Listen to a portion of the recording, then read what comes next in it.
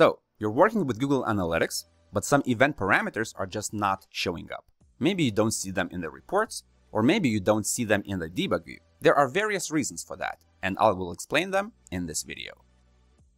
Here I have a Google Tag Manager container. Inside that container, I have a Google Analytics 4 configuration tag, and also I have a test event. Together with this event, I'm sending a parameter that takes the data from the data layer.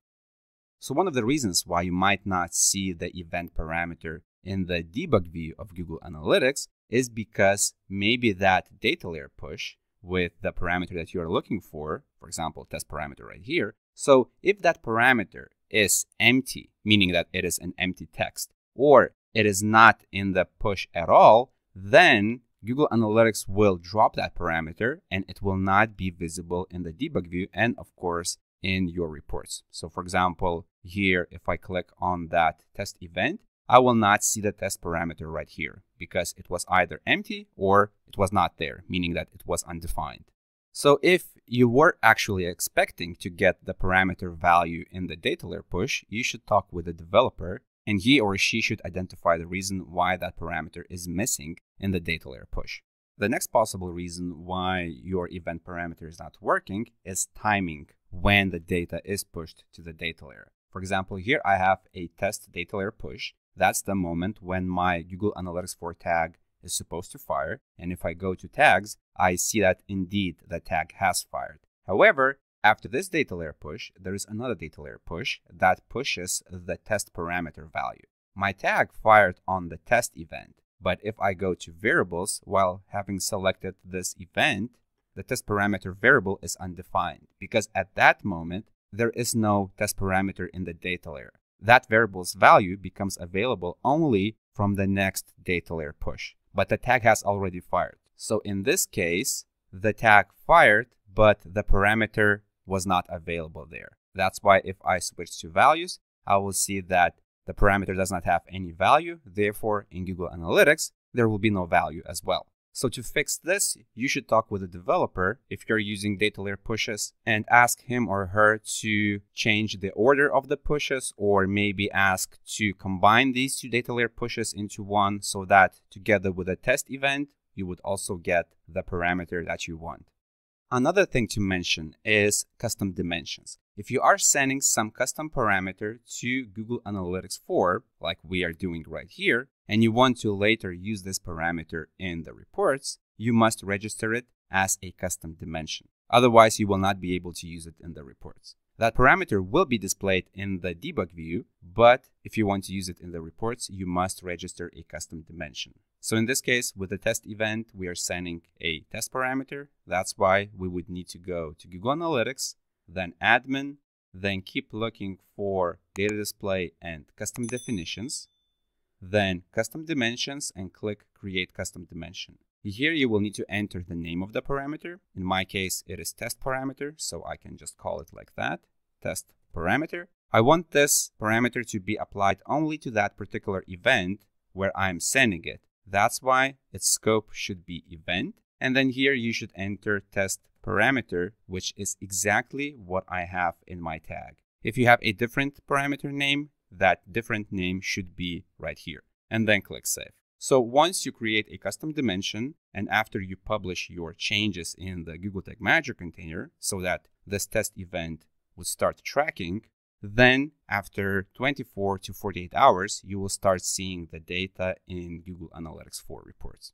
I mean, technically you can see the parameter for a while in, for example, real-time overview reports where you have the event count widget right here. You click on your event.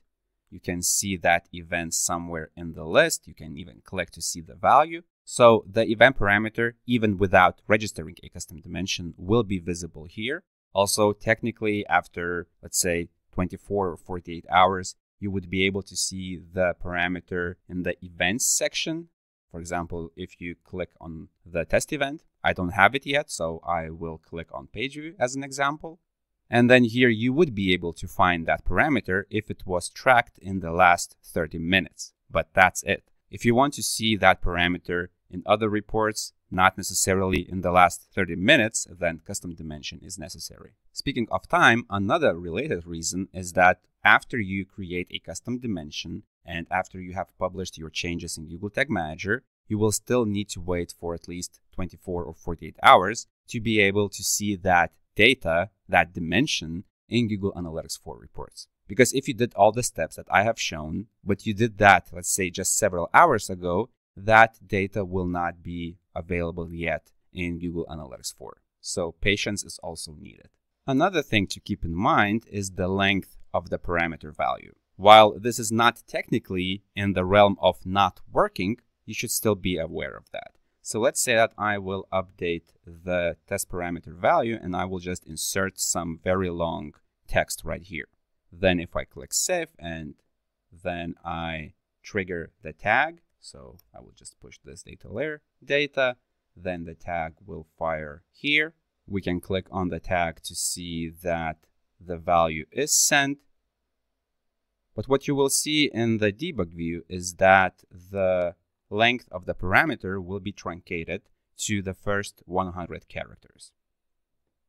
And here, if we click on the test event, and if I scroll down to the test parameter, I will see that the text is now shorter than it was in the tag right here. So if you're wondering why you're not getting full values of your event parameters, this behavior is expected. Another reason is related to a feature called modify events. So now my test event, it contains the parameter test parameter, its value is just test, but also in Google Analytics, if I go to admin, then go to events, then click custom configurations and then modifications, here I have a rule that looks like this. So if I click it, this rule will be looking for the event name that equals to test event. And then if it finds the parameter, it will modify it, but there is no new value, meaning that the new value will be empty. So let's take a look how Google Analytics will behave in this case. I will initiate a new data layer push.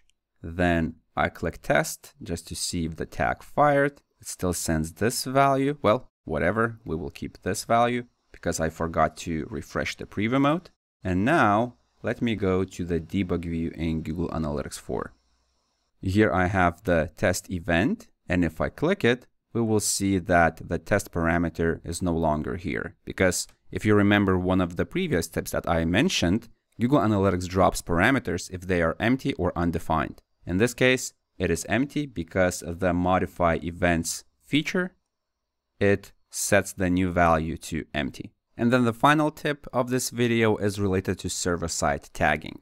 If you're sending your Google Analytics requests from the website first to your server-side container, and then from there you send to Google Analytics, then take a look at the Google Analytics tags inside your SGTM container. So I am already here, and in tags, I will click on the Google Analytics tag.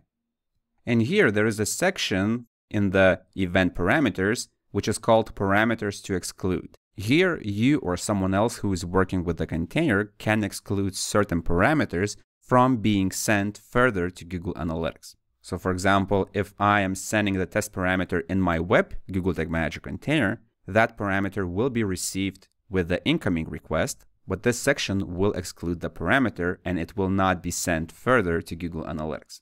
Also, it's possible that maybe transformations are applied that affect the visibility of a parameter. So here, I'm still in the server-side container, and in the transformation section, I have one transformation. This particular example does not affect the test parameter, but it's still worth taking a look. Maybe you will find something mentioning a particular parameter that is missing, because transformations are built to allow users exclude particular parameters or modify them or add something additional. So if you're missing some parameters, this is definitely a place to take a look at. And that's the end of this video. If you found it useful, hit the like button below the video. That will help me understand what videos do you like and what should I create in the future. Also, if you want to learn more about Google Tag Manager or GA4, then subscribe to this channel. My name is Julius, this is Analytics Mania, and I'll see you in the next video.